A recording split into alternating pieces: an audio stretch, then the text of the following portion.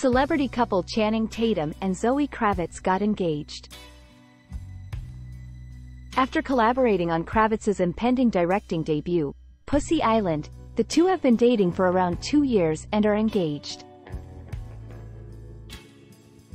The 34-year-old actress and singer Kravitz appeared to flash her engagement ring on Saturday when the couple went to model Kendall Jenner's Halloween party in Los Angeles.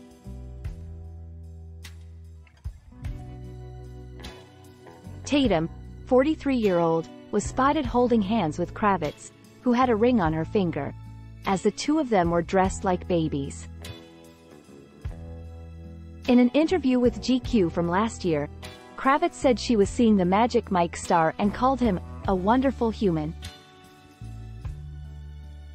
She added, "He makes me laugh and we both really love art and talking about art and the exploration of why we do what we do.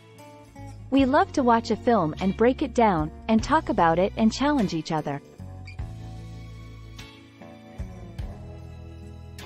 Kravitz also described Tatum as her protector during stressful moments while filming Pussy Island. "I think if you can do something like that together, it's a good test. And we came out even stronger," she said. Tatum has been keeping their connection more under wraps. Nonetheless, he called Kravitz a perfectionist in the best way in an interview with Variety magazine last year. The actress, who featured in The Batman in 2022, is the sole child of American actress Lisa Bonet and music legend Lenny Kravitz. She dated Penn Badgley, star of You, before being married to actor Carl Glusman.